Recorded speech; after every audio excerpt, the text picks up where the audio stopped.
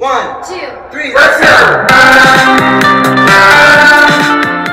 Hey buddy, welcome back to my YouTube channel. If you're new here, hi, my name is Megan, and in today's video, it's the new year, and I decided to like vlog me going into the new year. It's 2021, going into 2022. It was a week and a half left of the 2021, and I'm like, there's no way the universe can have like a lot of bad things happen in my life. It's not possible. It's too short of a time. I was wrong. Universe had other plans, and it's gonna linger into 2022. So is Megan's year gonna turn out to be like crap? Yes it will, but that's okay, because maybe the saying is true, the dark is before the dawn. Maybe my year is gonna be horrible. Beginning of the year is gonna be horrible, and then maybe at the end of the year it's gonna be amazing. I guess there's only one way to find out. To live it. Anyways, you guys want to see my cute setup? It's so cute. Happy New Year with the 2022. There will be pictures coming. Oh, I'm falling. There will be pictures coming because I will be taking pictures in front of them. So, hi. So, as part of this little vlog, I wanted to do like a little recap of 2021. So basically just to like sit here and tell you guys about what happened each month. I'm not gonna be explaining every single little like bad and good thing that's happened in my life or anything like that, but I tried to do like a summary. I will include some pictures or videos or wherever on the screen. Obviously nothing triggering. I'm not gonna post any triggering stuff, but I do have a notebook for notes because I can't remember everything. Starting off the year, I started out the New Year's with friends, which I would never do. I actually went out and was with like a group of friends, and that's how I started my New Year's. But the month was a rough start. I was just dealing with like a toxic relationship. And when I say relationship, I'm not talking about like boyfriend, girlfriend. I'm talking about like relationship. The other reason why I'm saying relationship is because I don't want to specify what kind of relationship. It could be like any relationship for all you guys know, but I'm just gonna say it's a toxic one. Hung out with quite a few friends that month. I also bleached my hair blonde, which I then became confident and I didn't really care about what anyone thought, which was an accomplishment for me because I always been the type of person to like care about what others thought about me. Overall, the month was okay. February was when my last therapist went into her maternity leave for 3 months, and then for those 3 months I decided to see a temporary therapist, but for only 3 months, just to have the support so I don't go without therapy for 3 months, because I couldn't do that. At the end of February, I had started seeing this new therapist. For me, if it's opening up to people for my mental health, it will take months to trust you, months for me to fully open up to you and just fully trust you and open up to you. So I'm just like, how is this temporary therapist going to work? Because like I'm not going to open up to her for like a good few months. I was scared, and I was still dealing with toxic relationships. And again, that month was an okay month. Going into March, I started to pay more attention to my body. Now, I've been struggling with body image since I was 16, so this is like nothing new. I actually wanted to start losing weight for the summer because every summer I'm like, I need to get into shape. I need to lose a little bit of weight. It eventually opened up straight away to the new therapist. I, for the first time, got pulled over, so that was really fun experience. I thought I did something wrong. I thought my parents were going to be super mad at me. I thought I was going to get in trouble when I got home. My anxiety was through the roof. Like, I kept stuttering over my words when I was talking to the cops. I was legit shaking so bad, like I could feel the anxiety throughout my entire body. I even got home and tried to eat supper. My anxiety was so bad I couldn't eat. March was an okay month. And then in April, I decided to stay with my therapist, which is now my current therapist, and I am so thankful I made that decision. Don't get me wrong, I loved my last therapist. My current therapist is just different from all the therapists I had. My gut was telling me that like, hey, stay with this therapist. I got a new phone, my iPhone 11 that I have now. Then I got COVID, I lost my taste and smell. I have it back, but it's not the same. I was grieving a relationship that I had not to death or anything. And then April was an okay month again. And then May, I still was grieving that one relationship. I started to eat less and less, which caused me to almost faint in therapy, which by the way is actually embarrassing to like almost pass out in front of your therapist.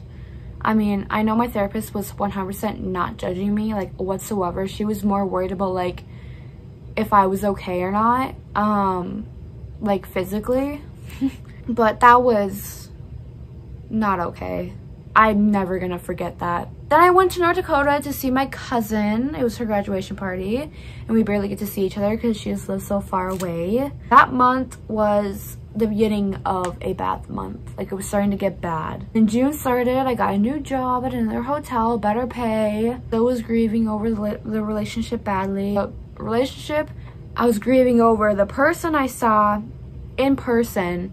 So you can imagine that that completely broke me later that night. And then that month, I started to work out and eat less. So I was restricting my intake and working out. So that's not good, very unhealthy. But then I got to see my internet best friend, Delaney.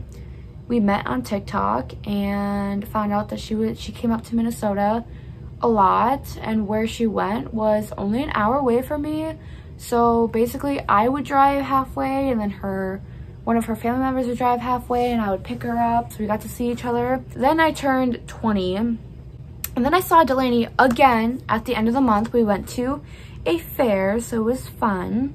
That month was, I mean, like, good things happened, but it was still kind of like a bad month mentally. In July, I was still grieving that relationship. My eating got real bad. I was restricting and over exercising, which that month was a bad month. And then August, my anxiety was the worst. I had 6 panic attacks within a month.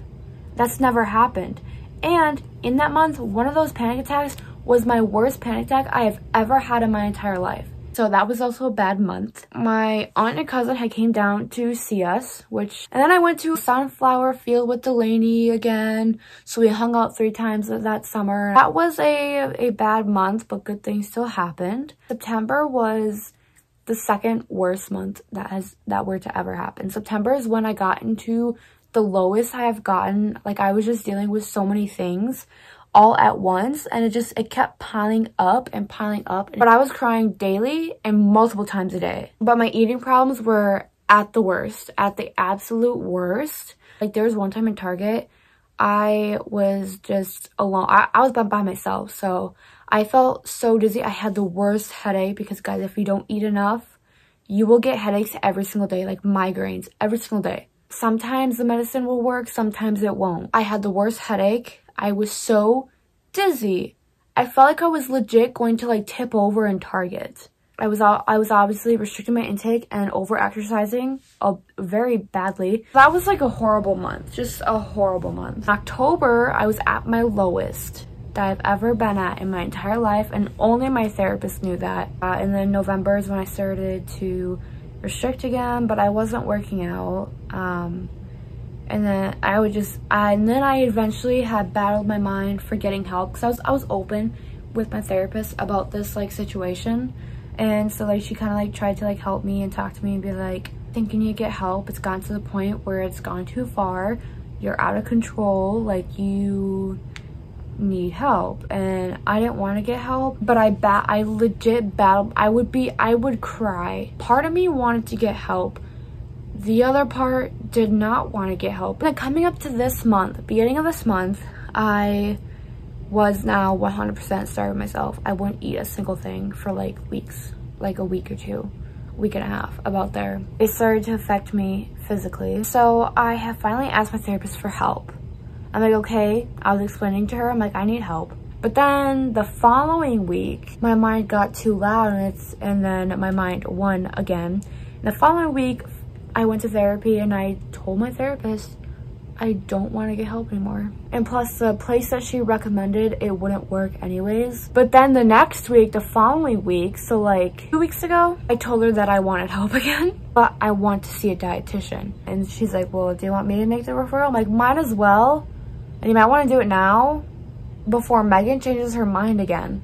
The next day, they had called me and I set up an appointment. Earlier this past week, they called me saying my insurance wouldn't cover my dietitian appointments.